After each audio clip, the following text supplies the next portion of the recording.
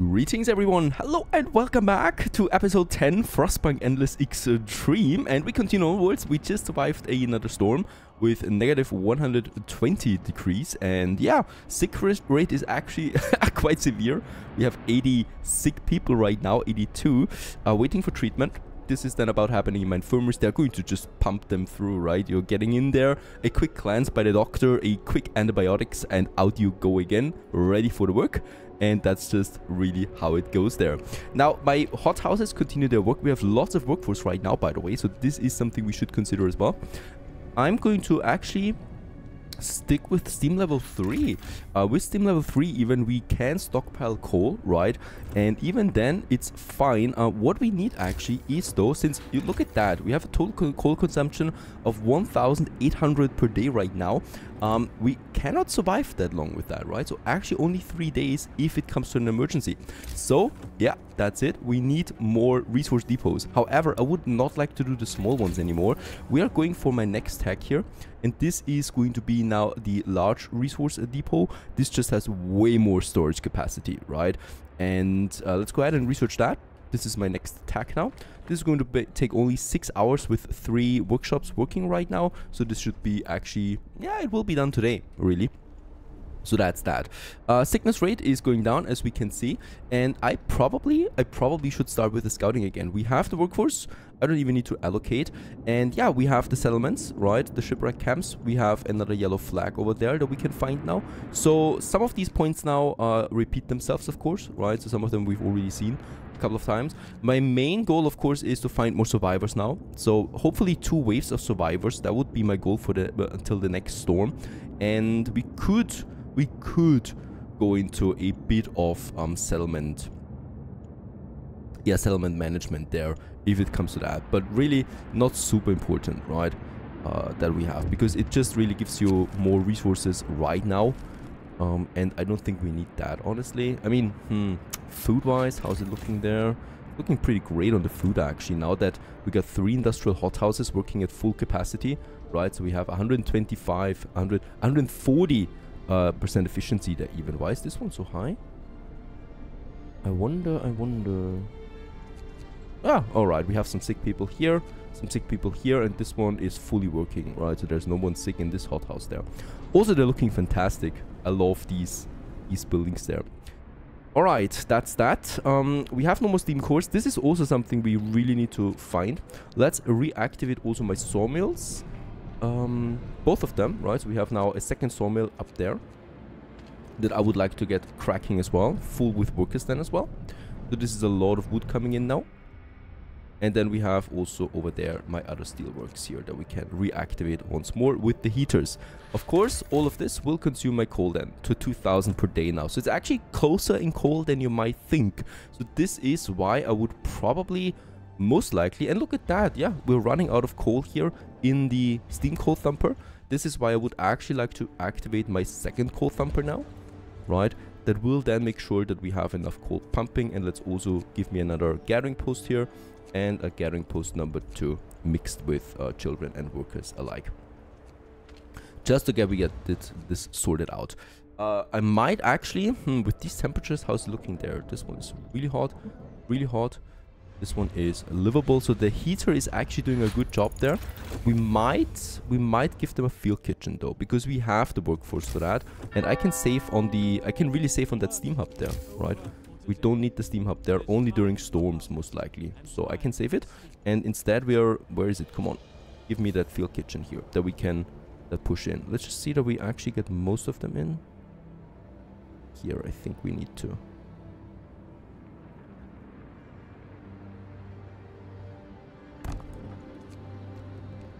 Right, we have the field kitchen for these guys here. This one here is still in the range of the steam hub, so that's fine. The steam hub we can actually keep running, and these guys here are getting now a field kitchen instead of the steam hub. A large resource depot has been researched. Perfect. This one has a huge amount of resource. However, it also costs quite a bit, right? Like 3-4 times even than the normal one. So yeah, it's also huge. Space-wise, it's not a big deal. So let's start with it somewhere over here, right? Build 1 for now for coal, right? That's the most important thing. Next up on the attack, the research is out. We could continue with the steam wall drill here for my wood that we have. I think other than that, I will not go for range upgrades, as I think this is a total waste of coal, really. Hunter, we also don't need. This one actually is completely finished, right? So food, we don't need anything there anymore. So yeah, let's continue just with that steam wall drill, just for the heck of it.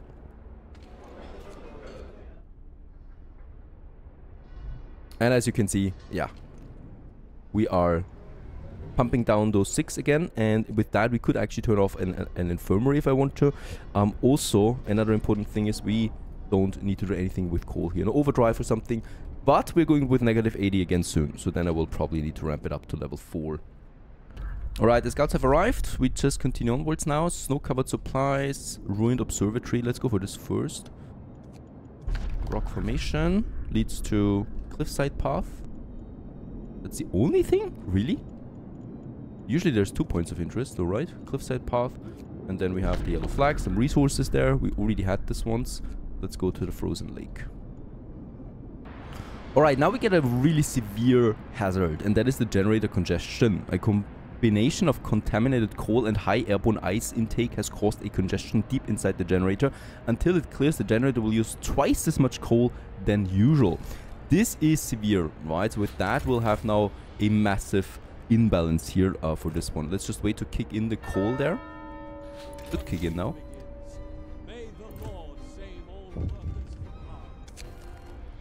Tip from a believer, thank you very much. Doesn't kick in? Malfunction? I think only the generator consumes twice as much coal though, right? So with that we're at 777. We should actually still have a positive supply then, yep. Even with this hazard enabled. And I could even go to steam level 2 just to save up on more coal. It's still totally fine for those houses, right? They're still comfortable. Yeah, I think we're actually fine, right? Yeah. Twice as much coal, it's just a generator, really. Let's go for large resource depot. Look at that, 5,400 additional coal supply. That's huge. And I would also probably like to build another one right away for food, right? So that we get this started. And let's have it just across the street there also for this one. And just because I really don't like this gap here, let's also have a smaller one in there as well. We're going to need them anyway. I'm still, I don't know, I'm still baffled that this increased coal consumption is not really visible there. Steam wall drill, there it is. Advanced wall drill, next up. It only costs 35 steel, by the way, so it's super cheap. What we can do is to start lowering permanently that discontent there as well, because it's always climbing up, is reducing the work time for the workshops now, right? They don't need to work overtime anymore. It's not necessary. We have all the tech that we'll ever need close by. There is this field kitchen here. So the coal industry will also most likely stay on extended shift. It's just too important. But for other stuff, also like the wood, we can actually go back to normal shifts for a while and just see how it goes, right? This will have a nice impact then. Cliffside path, some minor resources, cracked ice, frozen lake, nothing except the ice obelisk. Yeah, no survivors yet, other than I thought it would be. Okay, they continue working. Now we got actually a lot of engineers, right? 36 available.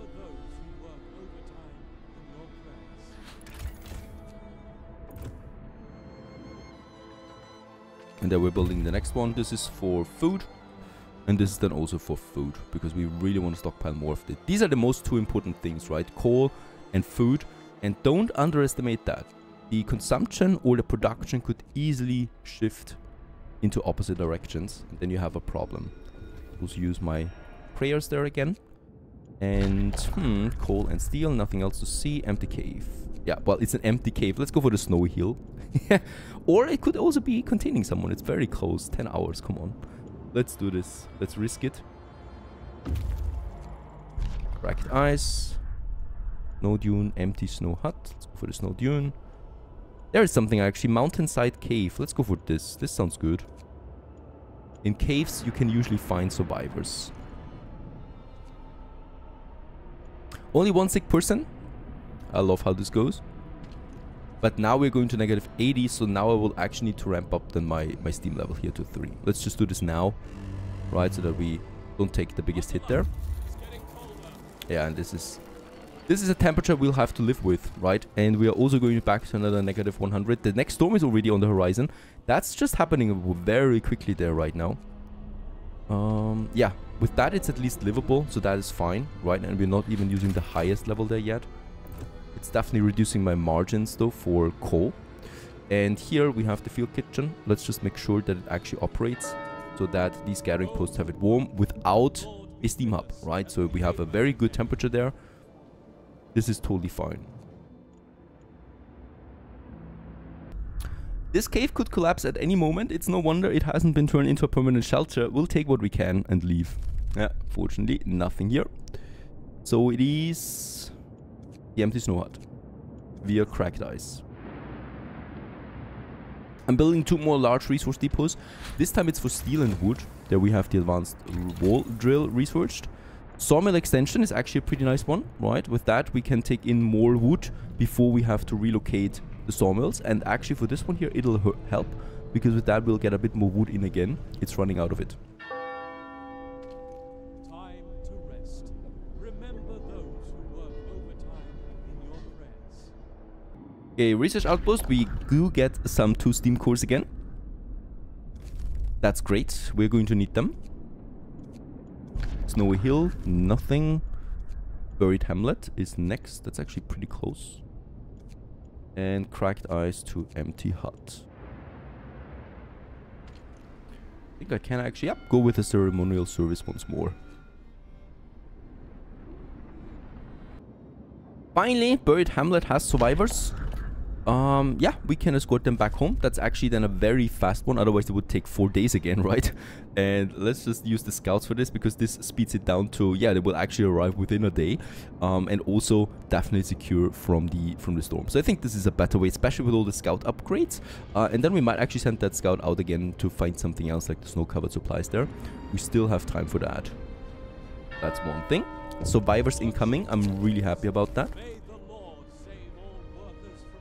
And with the steam cores, we could actually go for another food production when it comes to that, right?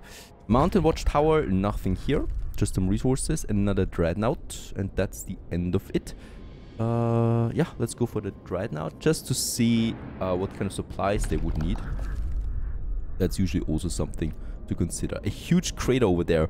16 hours, but that is super far outside. Do we risk the scouts? Yeah, let's risk the scouts. We have the time. And I would like to know what a huge crater does actually, because I think I've never scouted one before. With the arrival of those guys though, I will also need to expand my homes, right? So here we have already the steam hub working. So the steam hub now gets also a bunch of more houses than here that we can have then in this surrounding area, just by the fighting arena and also my temple. Still plenty of space here.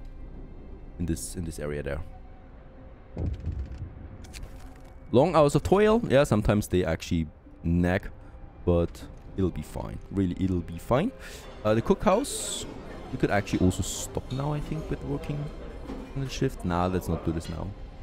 I really like the additional resources that are coming in with that.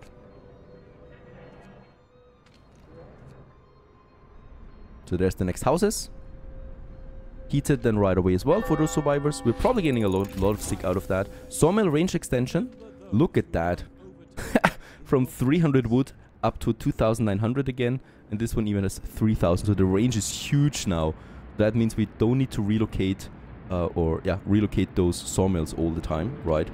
And we can actually make this one real quick. With the temperature, I might actually also need to activate that field kitchen for tomorrow then, so that those sawmills are properly heated. This all actually also increases my food consumption, right? So every single field kitchen that we use consumes food, and as you can see, those here add up to 38 additional consumption per day. Those field kitchens. It's still fine though. It's not the end of the world. All right, that was a powerful upgrade. I think that's it for now here. The factory is a no-go for me right now because it needs steam cores. We just don't have them for this. We cannot spare them. The same goes actually with the coal mine, but we at some point will have to move into coal mining, so we could also start this right now. That's still a good tack to branch into that. Getting really busy in my quest log there, getting all these relics in. And there's a relic to acquire here. And with 100 wood and 50 steel, we can explore it safely. So this is once again a Victoria class dreadnought. And yeah, let's explore it safely. And our scouts took the time and effort to explore the wreck safely. And they do have now, I think, a relic. Yes, they have a relic that comes back home. That's our first one. This is why we need a lot of wood and steel still, right? If we want to get those relics then going. The survivors arrive. Only 5 of them are sick, and with that we push to 314. Those scouts, you could move out again, right? Yeah, via the rock gate. I would still like to explore as much as possible. Even though within 2 days we have the storm. It'd be risky. Huge crater. Built to disassemble, but we managed to open it. It might have been left because of its weight. Someone was probably planning to come back for it. Yeah, and we get some steam cores. That's okay.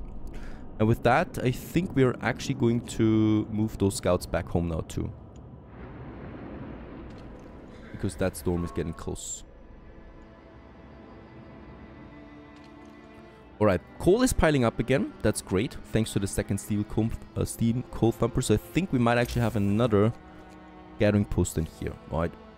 Gathering things. So yeah, close to the shrine. And we can then have another one even here as well.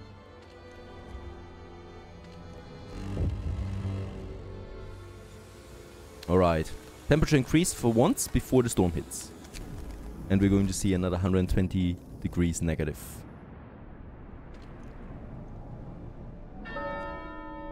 And hope goes down because the storm is coming. So this is also a challenge ongoing, that hope loss for every storm that you need to fight. If it reaches 0, then we have the ultimatum again. It's just a bit annoying there overall. But with enough houses of prayer everywhere, we should be golden, really. Right, rock gate, 2 snow-covered supplies, 13 hours. This will be close.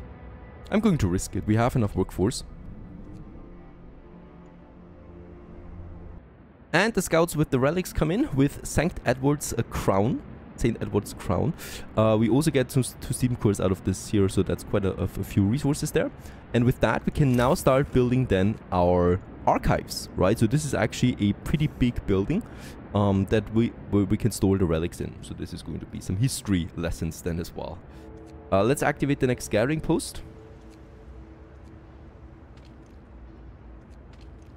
That'll be pump it on the coal, right? We definitely want to increase that margin there still. Alright. They've arrived. Yeah, there's just some raw food here, and I'm not going to venture further outside. So these scouts also come back now, 13 hours, that's okay. And the next scouts are in, so we can disband them. And the next ones are coming in now too. There they are, with more steam cores again. And we can also disband them.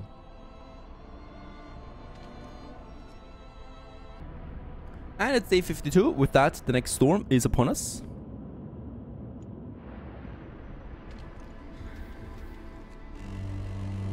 And negative 100 again. Let's increase steam level 4 once more.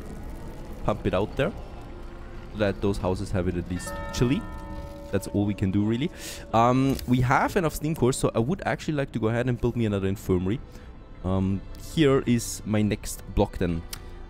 I don't know, the beacon. We will dismantle the beacon now because it is in the way, right? So we can easily do this. Let's, by the way, also deactivate those.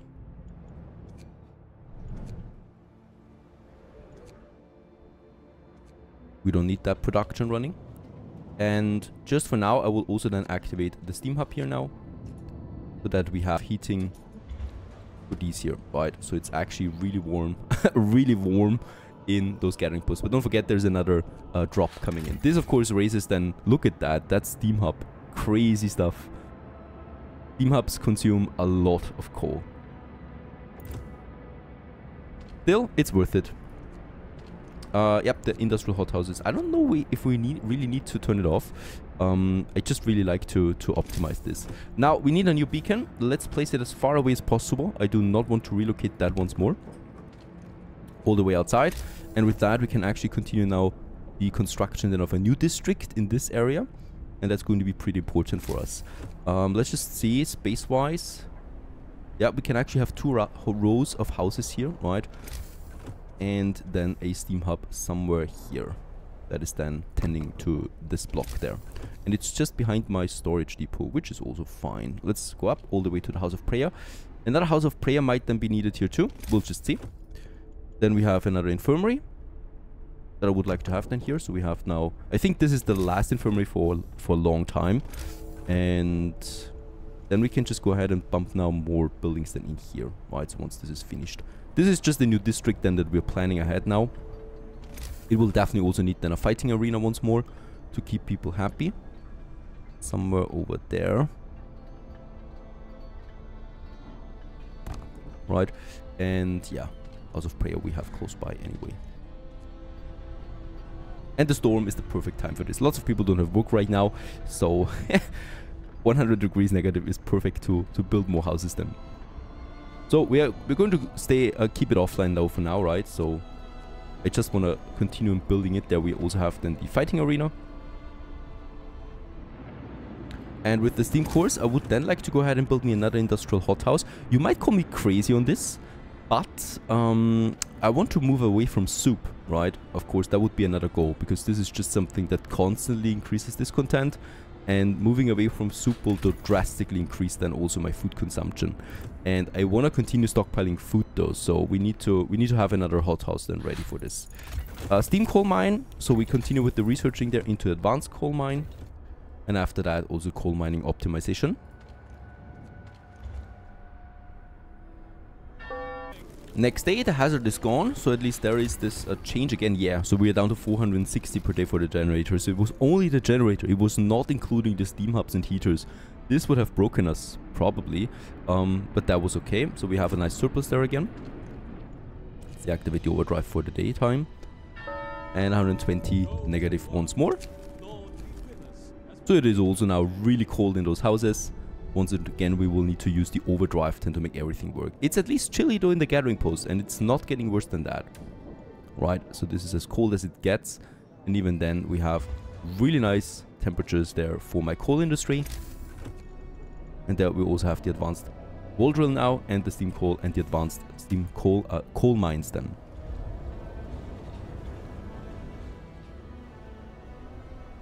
Yeah, second night overdrive is working, as we can see.